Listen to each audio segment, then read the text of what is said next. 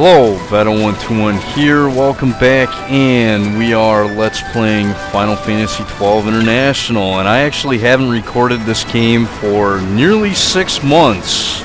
Yeah, it's been a very, very long time since I've recorded this game.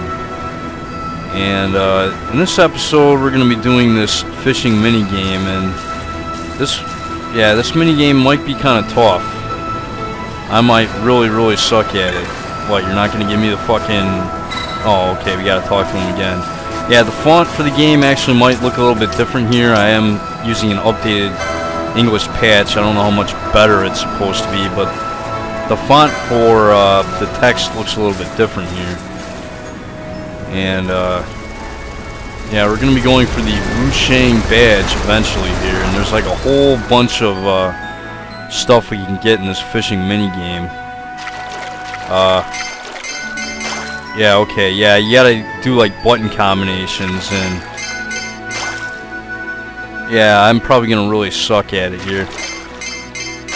Well, this earlier part shouldn't be that bad, but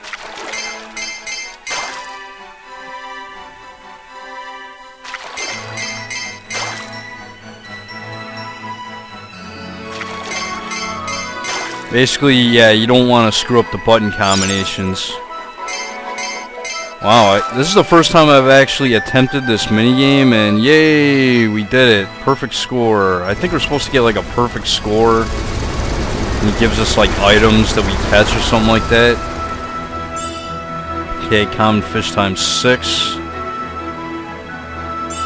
And we get 100 gil. Okay, I think we gotta do this like a number of times, and we get like different items for it. And yeah, basically it'll start out downstream, will be like a level 1, then you go to the next level, and then yeah, it's like broken up into levels basically. And eventually we should be able to access the next level. We just gotta sit here and fish for like the longest time, I think. And yeah, this part right here probably isn't that hard.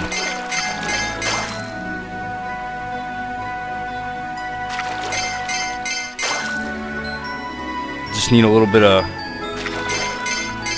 hand-eye coordination, I guess.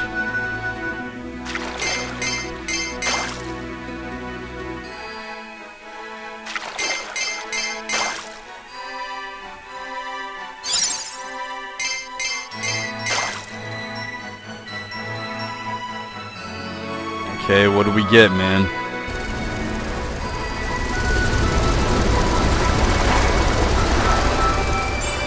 Okay, common fish, couple empty bottles. Okay, and we get a water stone? Why the hell would I want a water stone? Oh boy. Well, whatever. I'm gonna keep doing this until I get something I hopefully need to get. Looks like there's a note inside the bottle. You think it might be a treasure map? Ha, not likely. Go on, take it, it's yours. Okay, and we obtain a blue bottle. I'm thinking that's a clue for something that we might need or something like that. Okay, and we get 100 gil. Yay! Okay, I'll just keep going with this then. Looks like there's a note inside the bottle. Treasure map, blah blah. And we get a green bottle. Ooh. And an empty bottle. Okay, and we get another water stone. Whoopity-doo-dah. Alright, after doing that first level there a bunch of times, we now have access to the midstream. Yeah, he doesn't really tell us, you know, when we're going to have access to this, but let's try midstream now. This is going to be a little bit harder. Yeah, the button combinations get harder as you progress through this minigame. Ah, that's probably gonna screw me up right there. Oh, what? Oh, what? I hit the wrong one? See, that is freaking hard.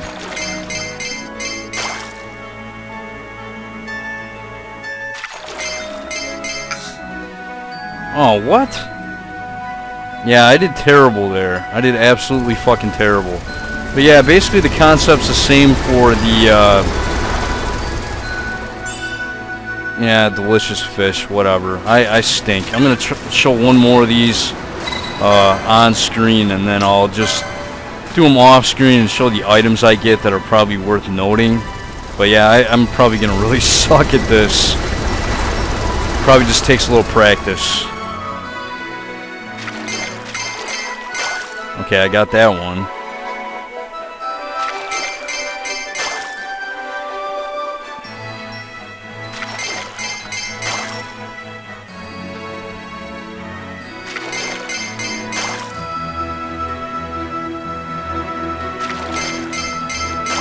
Okay, doing better this time.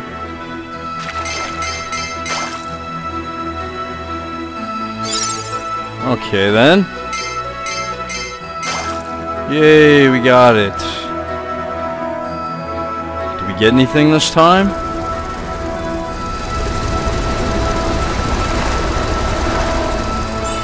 Okay, common fish.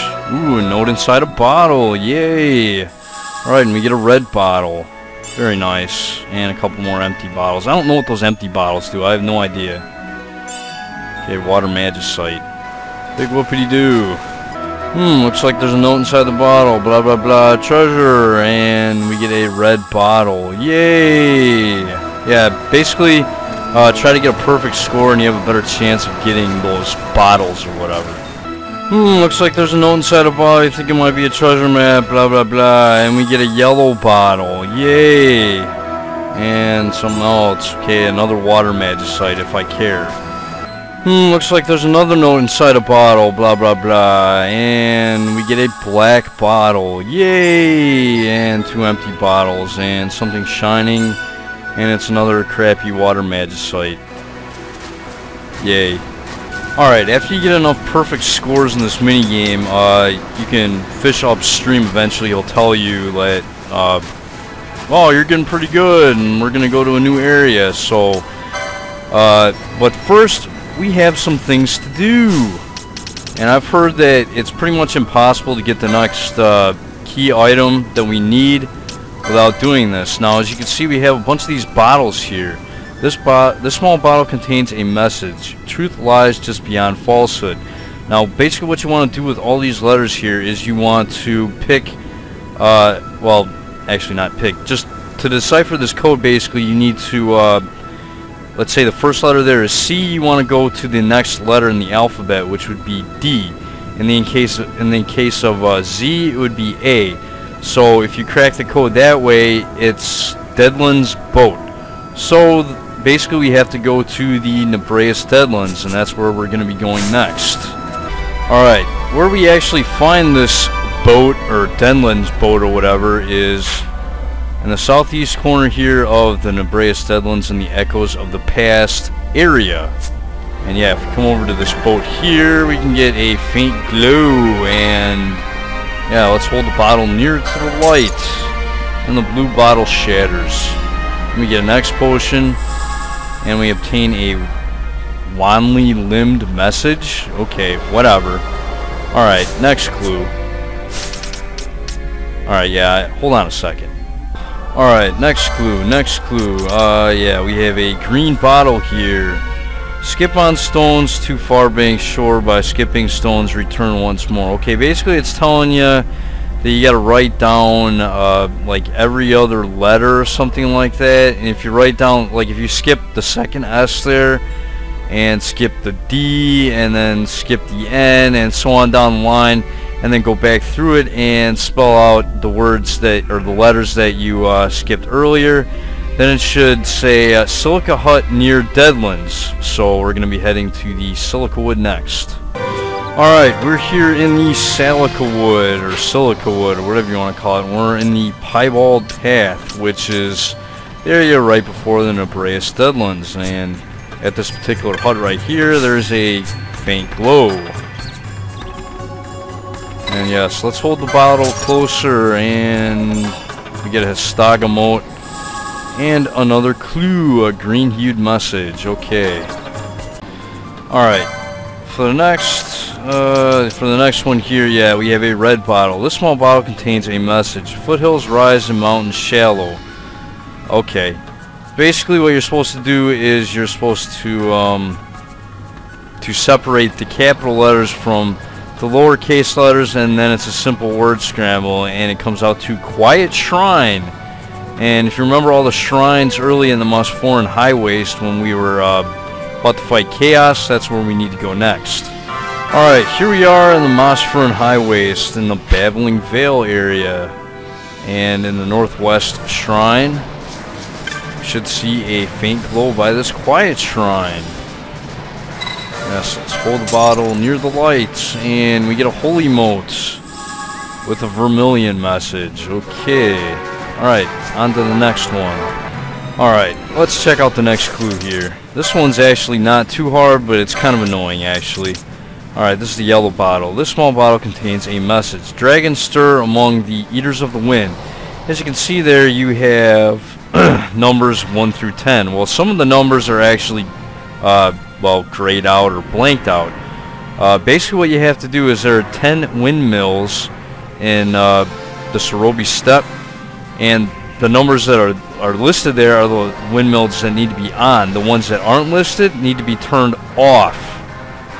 And that's how you figure out this puzzle to get the yellow bottle or whatever message we're supposed to get. So I'm going to go ahead and head to the Sorobi Steppe now. Alright, we're here on the Sorobi Steppe. And as you can see, this is windmill number 1 right here. Every time you see like an indentation of a windmill on the map here, that's where a windmill is. And they're scattered all throughout the Sorobi Steppe.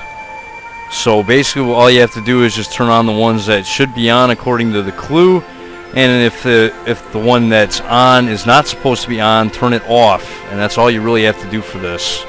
So yeah, I'm going to go ahead and talk to this Moogle thingamabob. It looks like this one's on.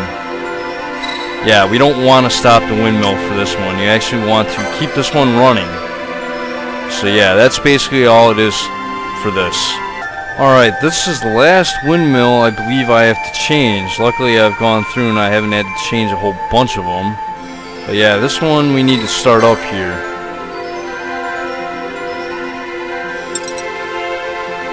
And that should unlock something for us.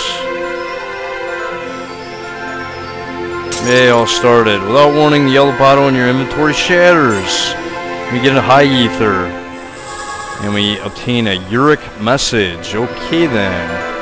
Alright, we're here in the Garum Scythe waterway, and the next clue is in a black bottle. Easy as ABC, so count yourself lucky. Basically what you're supposed to do is you're supposed to take these number codes here and match them up with the numbers in the alphabet.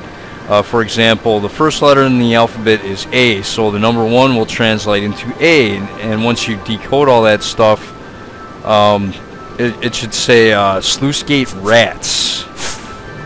So there should be some rats around here somewhere, huh? That we're supposed to find somewhere. Alright, quit casting bubble spells on the characters, it doesn't matter right now. And there should be a faint glow on one of these rats around here somewhere. Yes. And the bottle shatters. We get an elixir, very nice, and we get an Ankh's message. Now, basically these messages here will translate into river, forest, fire, ash, darkness. I don't know how you're supposed to decode Barheim Passage out of that, but that's where we're supposed to go next, the Barheim Passage, so I'll meet you there.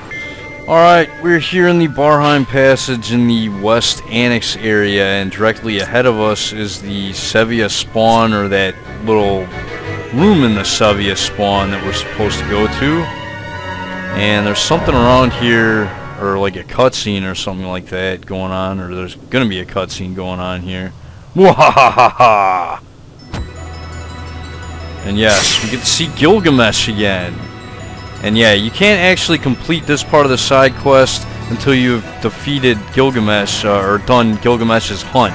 Battle on the Big Bridge hunt, so make sure you do that hunt before you try to finish this side quest, or else Gilgamesh won't show up here. Okay, and he gets us a Matamune, which I think is the upgraded fishing rod. So yeah, Gilgamesh is nice enough to give us a fishing rod. What a nice guy, huh? Yeah, cursed fishing rod that drinks the lifeblood of the fish it hooks. You obtain it from Gilgamesh, ancient man of mystery. Okay then. Alright, we're back in the South Bank village in the Dalmasca Ester Sand. And before we talk to Ruxel and continue fishing, I'm going to go ahead and end the episode. And we're going to continue on with the fishing side quest. This is Vital121. See you next time.